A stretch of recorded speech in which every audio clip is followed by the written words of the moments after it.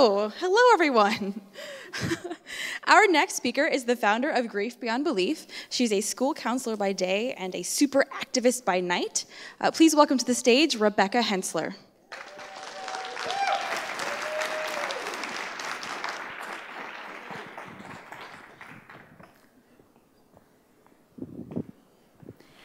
I'm going to have to get used to this TED Talk thing.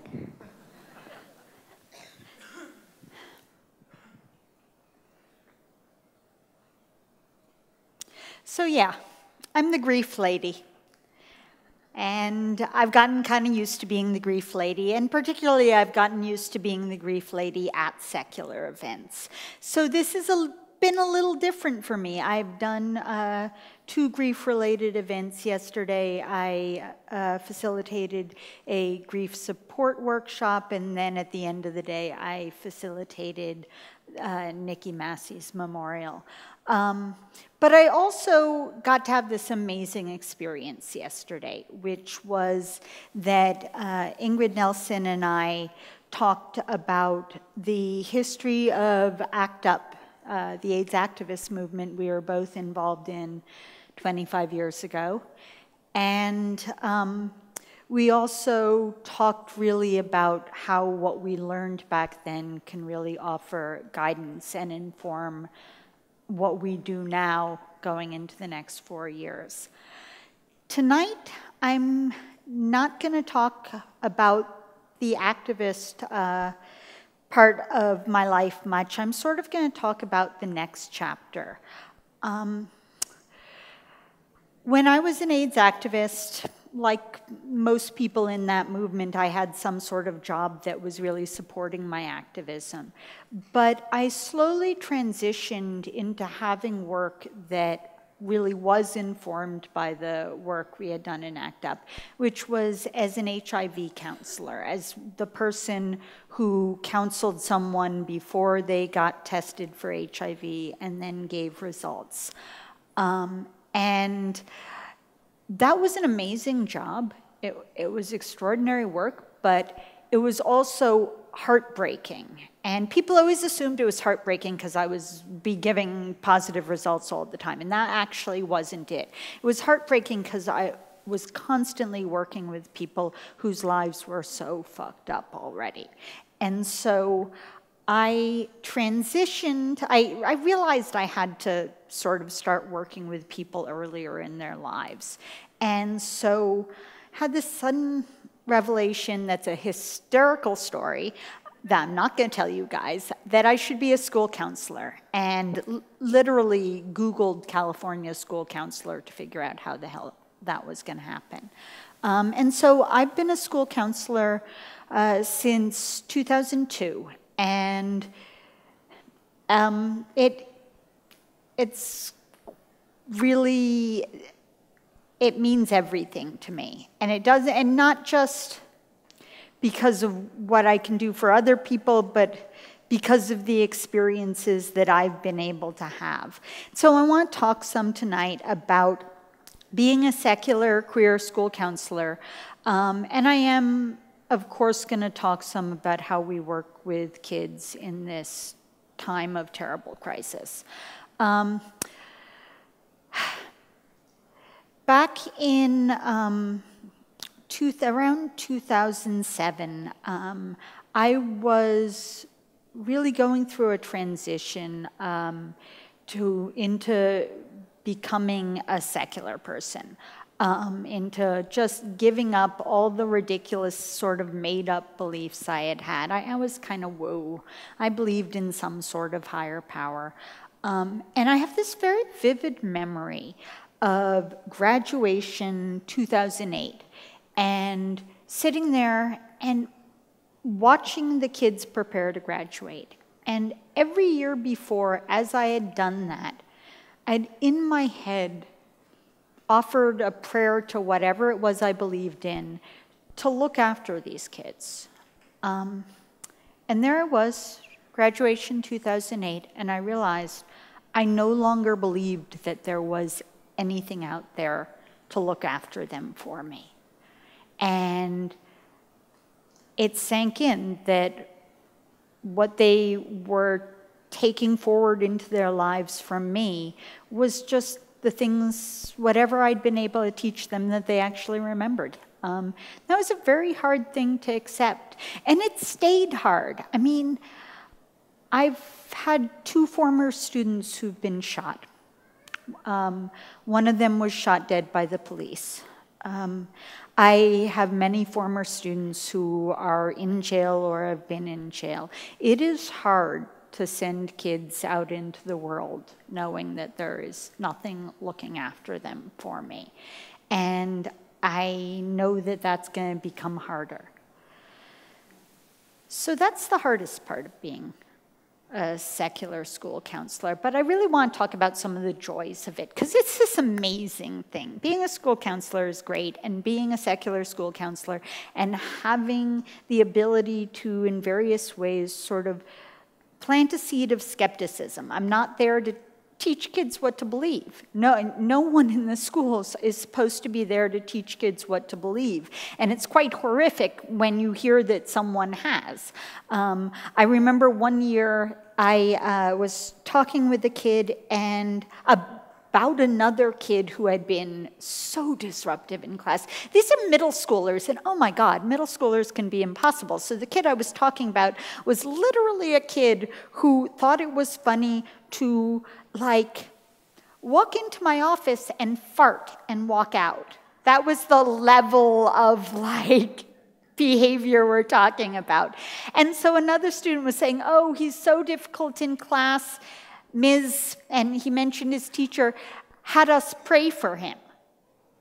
And I was like, she did what? He's like, yeah, she said we needed to pray for him to improve his behavior. And I went straight to the principal. I'm like,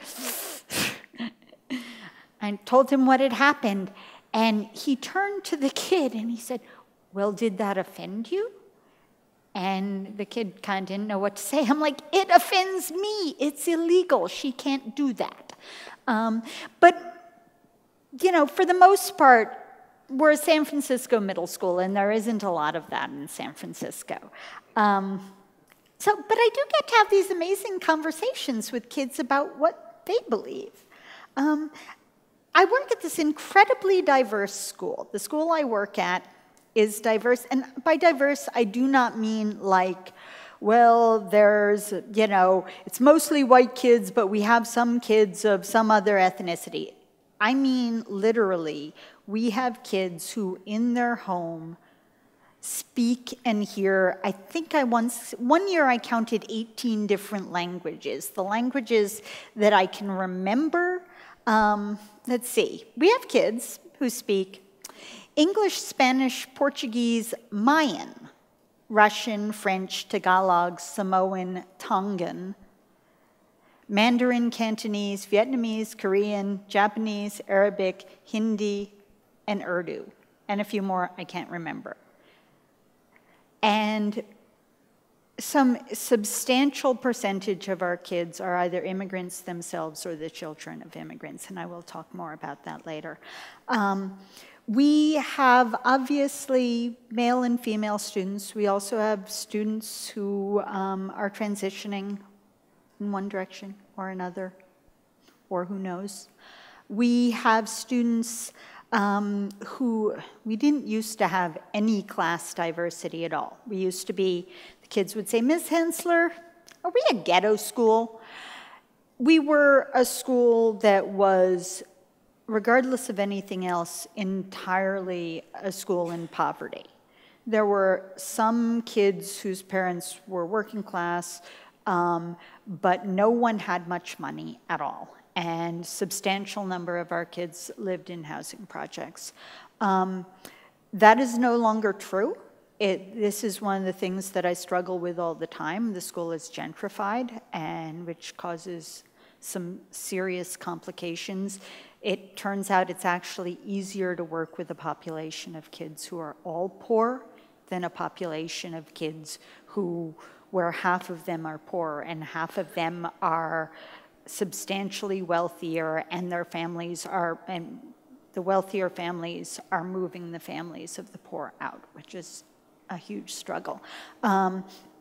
We also are a very diverse school in terms of ability. We not only have a really substantial number of kids with various learning disabilities, we have a classroom of students who have like severe physical impairments. We also have a classroom of kids who have severe mental health issues. So it's really working at a school with that much diversity. People think of it, oh, that must be hard.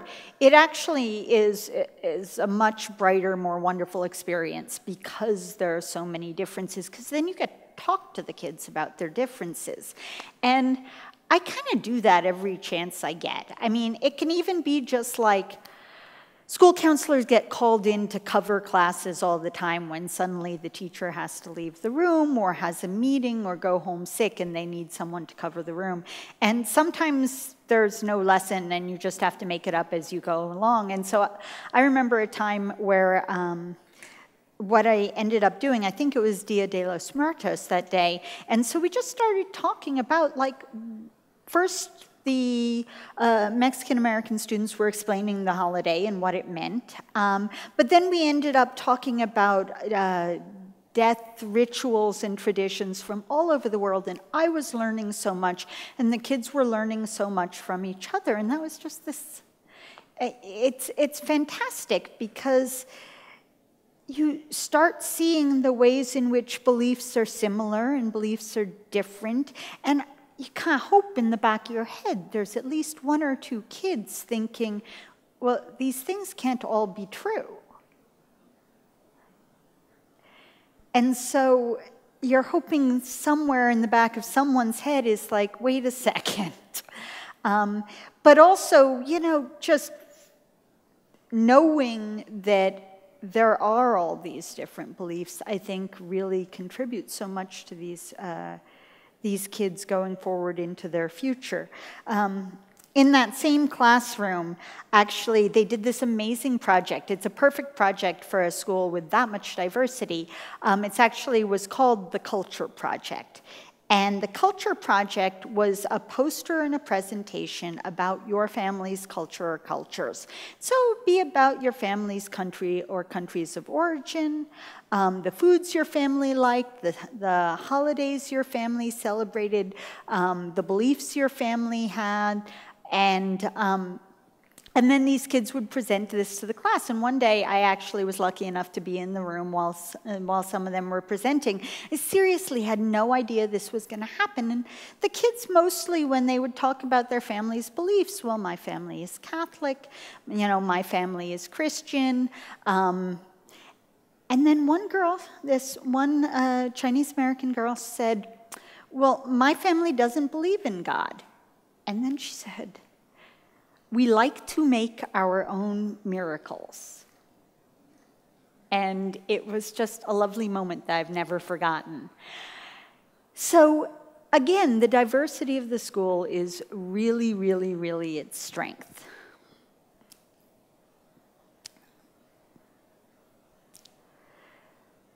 So this conversation I like to have with the kids about death and death rituals can often get very interesting. Last week, again, it was Dia de los Muertos, which is the time of year I tend to have it, and I was talking with some students who I'm training as peer mediators. And so this is a group of 7th graders and 8th graders, and we're going around the table and we're talking about because this wasn't like about the rituals, this was really about belief. And I said, you know, what does your family believe happens when you die? And so we're going from person to person, and one girl said, well, we're Catholic and we believe in heaven and hell. And there was something in her face. And I said, do you believe that? And she paused. And then she said, no, when you die, you're dead. And it just entirely changed the tenor of the conversation. And we continued from that point, not just asking what does your family believe, but also talking us about what you personally believe. Now, sometimes these conversations can be really, really challenging. I also had this conversation recently with a club called Diversity Club that I'll talk about a little bit. And one of the girls said, when I asked about death belief, she said, well, I see dead people. I talk to dead people. And the other kids sort of started commenting on it. And you could tell that any time there was any question of someone not quite believing her, she was getting very agitated. And so that could have been a very difficult situation, but I took it as an opportunity to talk with them about the difference between believing something for yourself and knowing something was true and telling other people that they had to believe it too. And so I really had to both talk with the other students and say, this is, she's not saying that this is the world. She's saying this is how she experiences it, and then saying to her, you don't get to tell other people this is what is. You can talk to us. The question is, what do you believe? And it's funny because I can see that this is going to be a challenging thing with this student.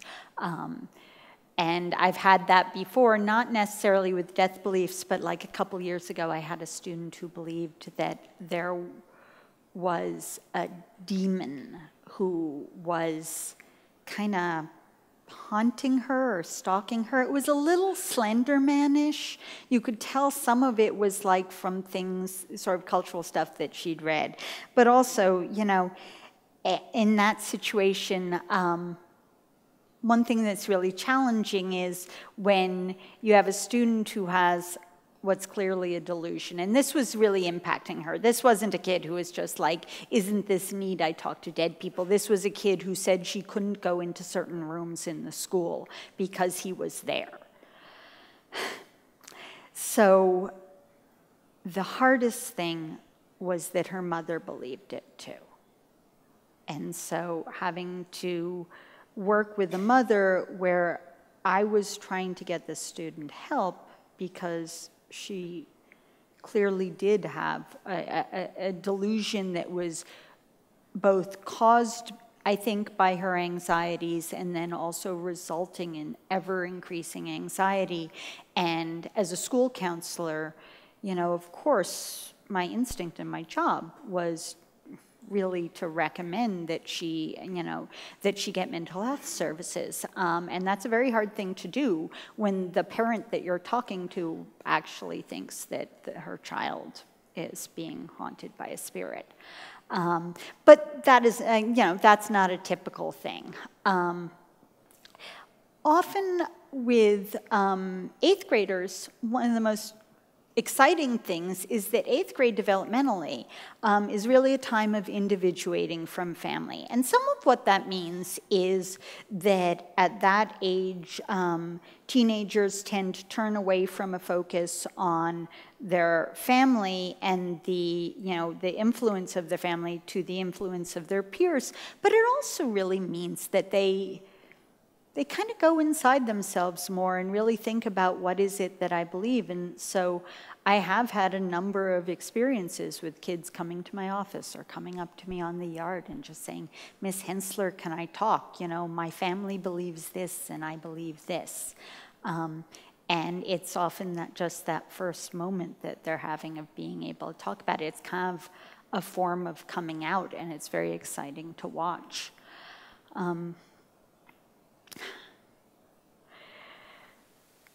I have this note here. It says, another weird thing. So I'm going to talk about another weird thing clearly, which was that I was having a conversation with a bunch of students about, it was at Easter time. And so we were talking about Easter and Easter traditions, and I kind of feigned, I'm a secular Jew, and they know I'm an atheist. And I kind of feigned ignorance. I said, so tell me, what's Easter about? And they all were like, well, rabbits and Easter eggs. And And I was actually sitting there with this group of kids and with two other educators, one of whom is Catholic, and you could sort of see on her face she was getting a little disturbed. And I said, no, I know the rabbits and eggs and stuff, and yeah, it's a spring holiday, and I thought, oh, this could be great. We can talk about, how spring holidays are similar from culture to culture.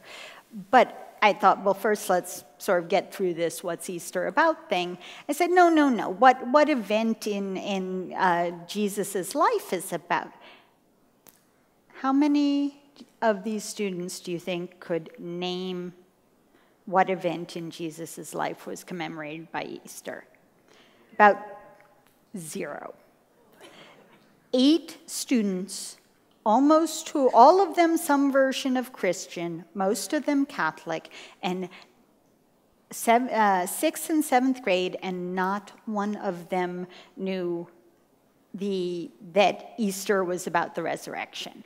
And we gave them plenty of hints. They just couldn't get there. And so that was really interesting to me, because it also kind of gave me a sense of the degree to which, sort of how deep the belief and how deep the involvement in the church goes for many of these students. So I want to talk a little bit about Diversity Club. I have this awesome, like I said, I work in San Francisco Unified School District, and in San Francisco, the school district has this amazing program that has been around the whole time I've been there, and I think maybe 5 years before, I think it's going on 20 years, where every middle school has what's called an LSL, a LGBT support liaison. And it's a position that's stipended, that you do on top of everything else you do, which is a lot. And it's specifically both to support individual LGBTQ students, but also to help create what's called a safe and supportive school, help create an environment in which students feel safe and supported.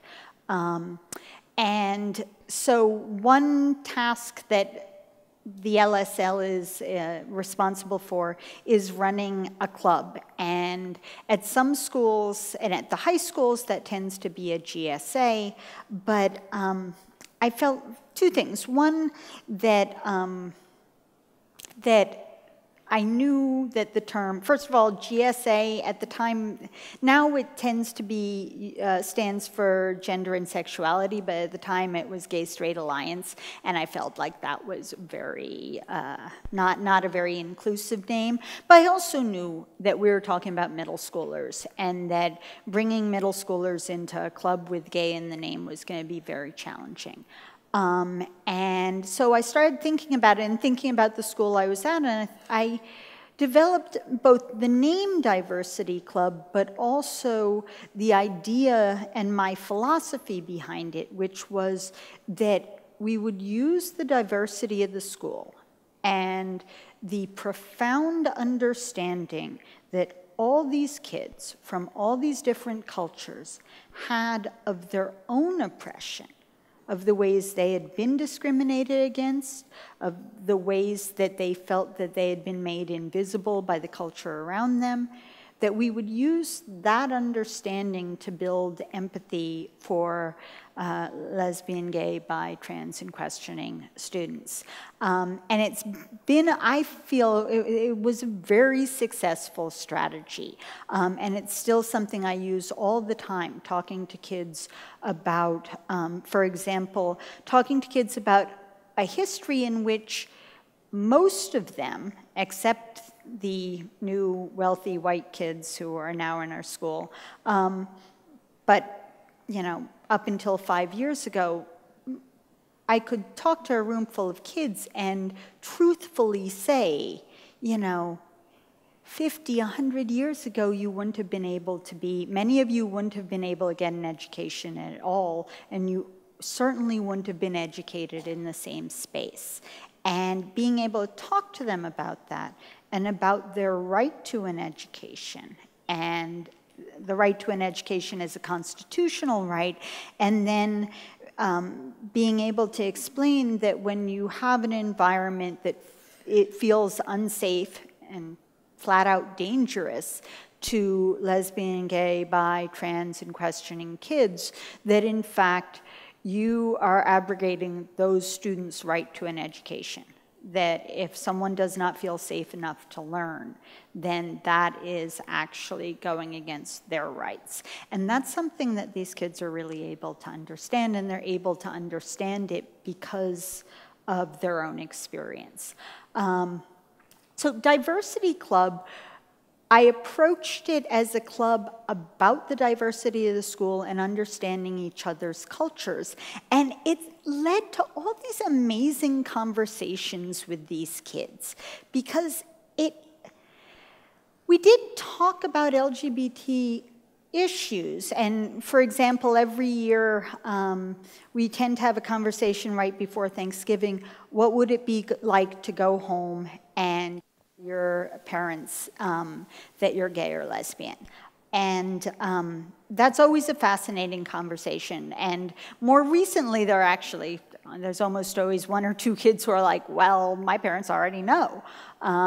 Or I've talked to my parents about it and they say they'd still love me if I was. Or my parents told me this, without me even having to bring it up.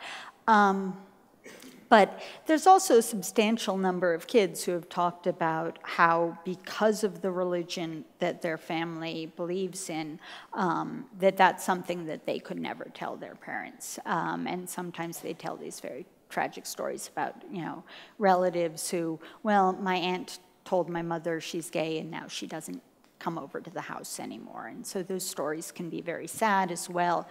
But we also have these just incredible conversations about sort of different topics in a variety of cultures.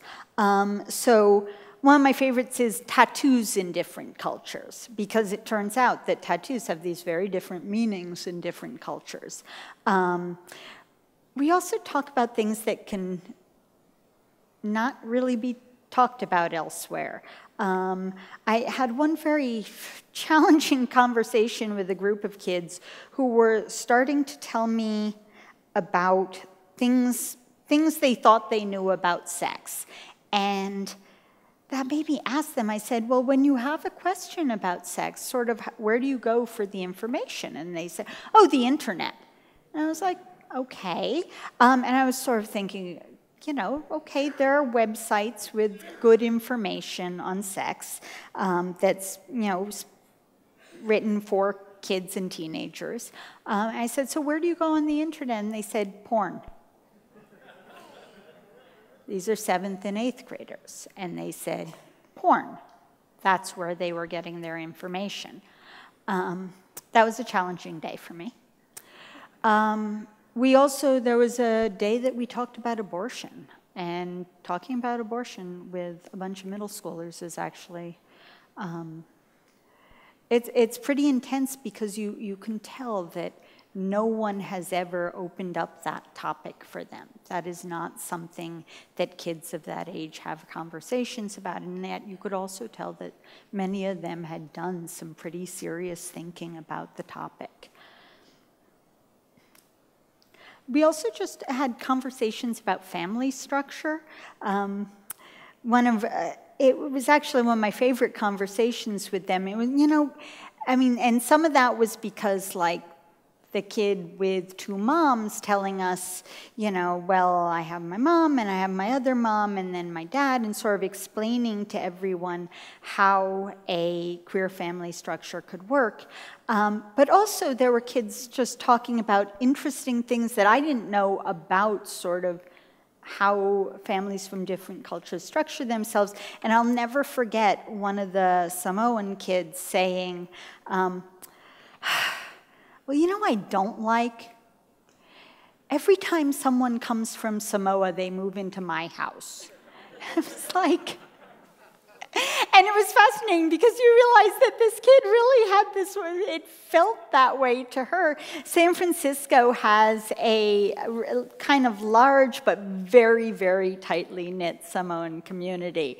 And so it really felt to her like anytime anyone came from Samoa, her father said, "Move in with us." Over the years, we really have been able to transition to talking more and more about LGBTQ issues. One of the things that happened was that in 2010, which was the year where there was the series of extremely well-publicized suicides of teenagers who had been being bullied. And I'm not gonna, I'm a skeptic, so I'm not gonna say all of them killed themselves because they were being bullied. We know that lots of kids get bullied and do not kill themselves. But in fact, and there were a lot more names that you'd see on the internet. I actually went and did some of the research, but there was substantial evidence in a number of those cases that they had been being bullied pretty severely, and that the bullying had involved anti-gay language, even though, only about, and I don't remember what number, but not all of them were actually gay. And that year on social media, there was this proposal that sort of developed, at this point, like the gay community, muckety-mucks sort of take credit for it, but it was very much a grassroots movement, that everyone on this particular day, October 20th, should wear purple to show that they were against anti-gay bullying. And so we participated in this at our school, and a really substantial number of our students wore purple. And instead of just having it be that one year, it's become a tradition at our school. And Purple Day is a very moving thing. The kids get excited about it. It's kind of fun. You're all wearing purple. It's neat. Your teachers are wearing purple. But they're also, we do things to help them think about what it means. And so I created this thing called the Purple Pledge, which is just this big piece of paper that says, I promise not to use anti-LGBT language. And it's basically a pledge to not use anti-LGBT language for a year. And every year, a growing number of students signs this pledge. So we're really able to do these anti-bullying activities that are sponsored by the Diversity Club. And then also, it's really led, we have an LGBT Pride Assembly, and which has provided an opportunity for students who really do want to come out publicly. And there was this one girl who came to me and said, I want to come out at the assembly. We all in the club knew she was a lesbian, but she was not out publicly. And she said, Miss Hensler, I want to come out during the assembly. And I said, let's figure out how we're going to make this happen. And we made a video that was about coming out as all kinds of different things. So kids were holding these signs with what they were coming out as, and people came out as Justin Bieber fans, and people came out as skateboarders, and people came out as gamers, and people came out as some very silly things. Teachers also held the sign and came out, sometimes in really very moving ways. One of the biggest, toughest guys in the after-school program came out as a softie, basically saying, I'm not that badass. Many kids actually put their religion on it, which for the kids who were Christian or Catholic was not really taking a risk, but for the kids who were Muslim, was actually, I think, must have felt somewhat scary. And there was one girl who came out as an atheist. And that was fantastic, and that it just all sort of slid together so that when we showed this video, it wasn't like putting this one young lady as separate and on blast. It was really saying we all have these things that we wish we could share with each other. And she got a lot of respect for doing that at the assembly.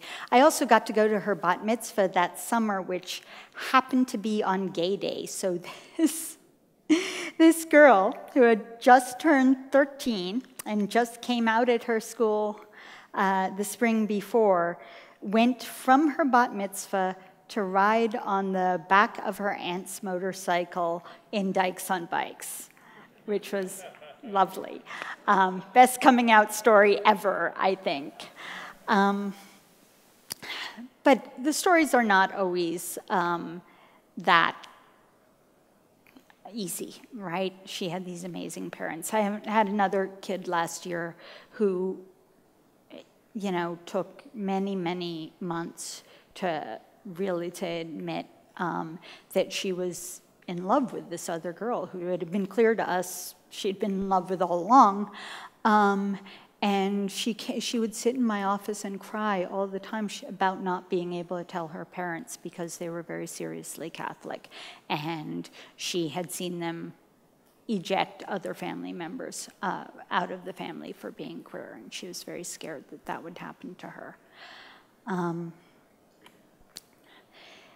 The last year, the class of 2016 was the queerest class yet at our school.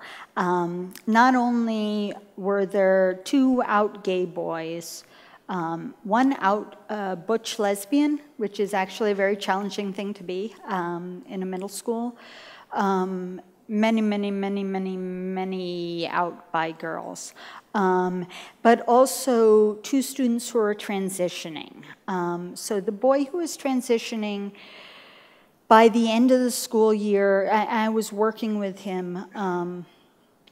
He had told his grandmother, who was his guardian, but she was really struggling about it. She wanted to support him. She never once said anything about religion or it's wrong.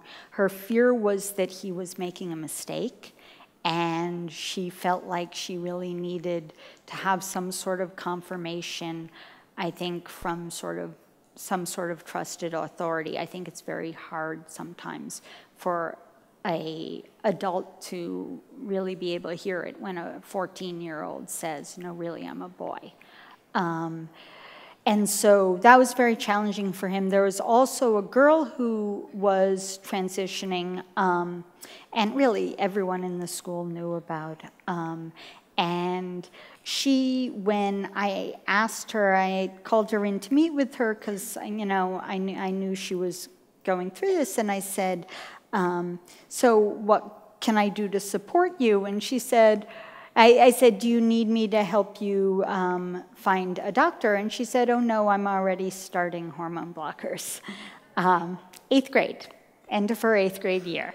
And so, you know, I said, well, do you need me to get the forms so that you can start high school as a girl so that your records in the school district will be changed? And she said, yes, that.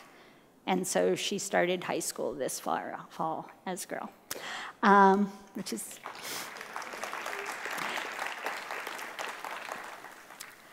So, and of course, I'm out as queer and at the school, and I'm also out as an atheist, and that's been really interesting. I mean, being out as queer at the school has been sometimes challenging, sometimes easy. You know, I more live out than anything else. It's not like I ever kind of make an announcement. But the very memorable thing was when my wife and I got married at City Hall in 2004. It was my first year at that school.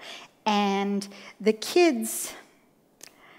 Well, first of all, they all kept saying they wanted to go to my wedding. And of course, because of City Hall, you had to like take whatever time slot they'd give you. I'm like, my wedding is during 6th period on Tuesday. You cannot come to my wedding. But they were still, when I was leaving, they were still shouting, Miss Hensler, we're coming to your wedding. no, you're not. And then there I was in City Hall, and there one of the kids was. And I said, Donald, what are you doing here? I told you couldn't do this. And he said, my family's outside with my pastor. And I realized that his family had brought him there to protest the weddings. And it was so hard. And it really damaged my relationship to him. I had a very good relationship with him, and it was hard for me to forget. But then at the end of the school year, I was talking to one of the teachers about it, and I said, yeah, you know, he was at my wedding protesting outside. And she said, really? She said, he came back and told all the kids he'd gone to Miss Hensler's wedding. So that was really a message to me, the degree to which, even though adult family members and the generation, my generation, might not be supportive, that these kids, the norm was to support, and that was wonderful. Coming out as atheist at the school, I haven't gotten a lot of shit. It's sometimes challenging, sometimes the kids, but often it's just the kids have questions. One thing that's funny is kids used to come up to me on the yard and say, Miss Hensler, is it true you're married to a woman? And actually last year, one of the kids, I thought that it was going to be that same old thing. Miss Hensler, I have a question for you. Is it true you don't believe in God? I was like, yes, that's true. And so it was very interesting that that sort of also becomes something that's a rumor that goes around the school. And then they asked me, what do you believe?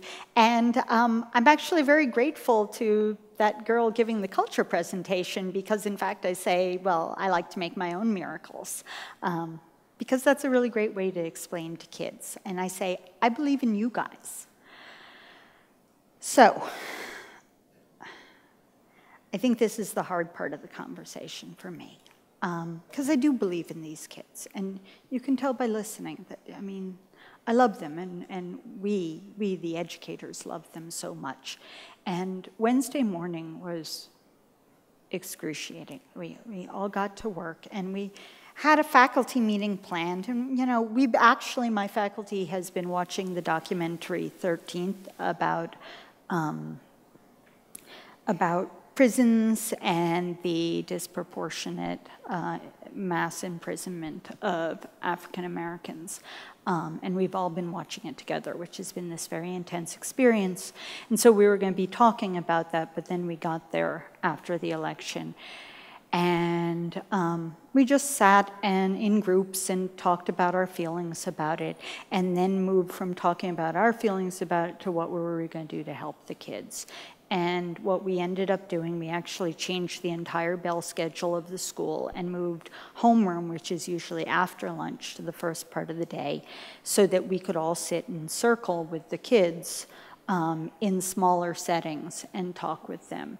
And one of the algebra teachers, who's a brilliant teacher but doesn't get how good she is with these kids and how much they trust her, she said, Miss Hensler, Hensler, can you come up to my class? And I said, yeah, I can do that for you. And so I sat with her kids. There were a few who were crying. And we just listened to what they had to say and how they were feeling. One of the first questions they asked when we were about to go around, one of the questions we asked them was, if you could say something to someone who had voted for Donald Trump, what would you say? And the kids said, are we allowed to cuss? And the teacher and I looked at each other and we said, yes, you are allowed to cuss. And there was so much cussing on Wednesday. It was like open season. Our rules about appropriate language went out the fucking window on Wednesday. Literally, one of my kids, who is often walking down the hall listening to some sort of profane music, was walking down the hall going, fuck Trump, fuck Trump. I'm like, and I pointed to it, I'm like, he's walking down the hall saying fuck Trump, and she's like, I think we're okay with that. So, but But one of the kids really, when I was in circle with them, after we talked about our feelings, he said, "Can we do a protest?" And I was like, yeah. And it's so hard for me as, as someone who's been an activist, to not start saying, this is how you're going to do it. But I just stopped. I said, so what is it that you want to do? And he said, I want to do a civil rights march. Can we do a civil rights march? Eighth graders learn American history. I said, yeah, we can do a civil rights march. And I said, do you want to do that on the inauguration day? And he's like, yeah, we could do that. So I think that our students probably are going to be planning something. I mean, demonstrations in middle school, it's a little different. You can't do the same kind of walkout that high schoolers do because we're responsible for these kids' safety. But I can see that these kids really need to get this emotion out. And speaking of getting emotion out, many of the kids that I work with, I specialize in working with students on their behavior struggles, and so I have a specific caseload of kids who have some really challenging behaviors. And many of them knew that hidden in Miss Hensler's cabinet was a Donald Trump piñata. And I had actually told them, and there was this reward. Sometimes they'd be like, can I hit it? Can I hit it? And I'd be like, have a good day. If you have a good day, come back at the end of the school day and you can hit Donald Trump. And that was like, became a reward.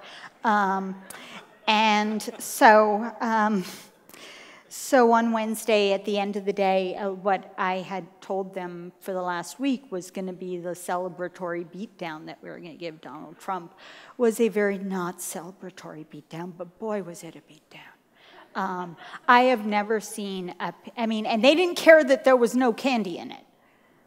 They just wanted to beat the crap out of it. And I have never seen, the piñata was in pieces like this big by the end of the afternoon. But that's getting out the emotions. And so the question is really sort of what can we do to protect these kids? And that's very hard. I mean, again, keep coming back to there are so many ways in which I'm really lucky to work where I do. So San Francisco is a sanctuary city, and and we are all very clear with each other that we do not help La Migra. La Migra is not getting any help from us. And in fact, we have a parent liaison who specifically works, who works with all our families, but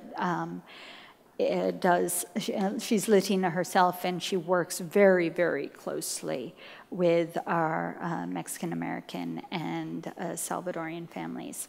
And I just realized, when the kids, when I was thinking about sort of questions that they have about their families, I thought, oh God, her job just got so much harder because she's there for our families, and our families are really, really going to need us.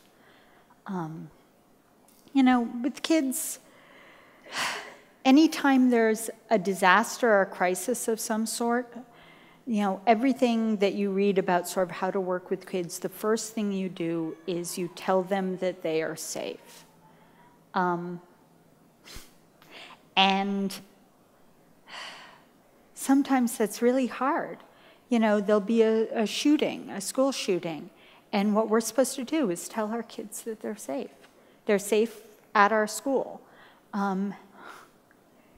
And that's easy to do when the kids are panicking about the, killer clown meme that they've seen on Instagram. But there's a killer clown out there now, and that's real. And it's hard because we do have to keep telling them that they're safe because they're kids, and you don't tell a kid you're not safe. You tell a kid you're safe, and then you do every damn thing you can to make it true. So I don't want to end like this, though. So I want to end, I talked to you about Diversity Club, and one of the things Diversity Club does is it produces activists. like no other club. It's amazing. And one of the young women who came out of Diversity Club, I used to tell her she was my boss. She'd be the one who'd show up and say, Miss Hensler, it's time to make the signs for Peace Week. You know, she'd just like always be like, this is what we do next. And she just started this fall at Pitzer. She is not just an activist, she's a scientist. And she was involved in the demonstration at the Claremont colleges yesterday, and so I want to show you some pictures. So this young lady here is my student, and I couldn't be prouder of her. And these are her friends, and they all, when I told them I wanted to do this on Facebook, they said, yes, we give you permission. Everyone says it's okay.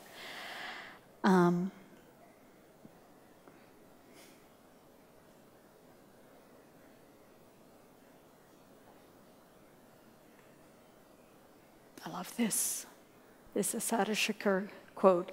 You can't see all of it. It is our duty to fight for our freedom. It is our duty to win. We must love and protect one another. We have nothing to lose but our chains. And I just want to end with that image. So I want you to look at her face. She's angry. She's probably scared too. But I also see a certain amount of joy there. She is very, very ready for a fight. And so as much as I've talked about what we can do to support kids and take care of them, the most important thing we can do for kids now is listen to them. And listen, and listen, and listen, and listen. And when they are ready to act, we need to follow their lead. Thank you.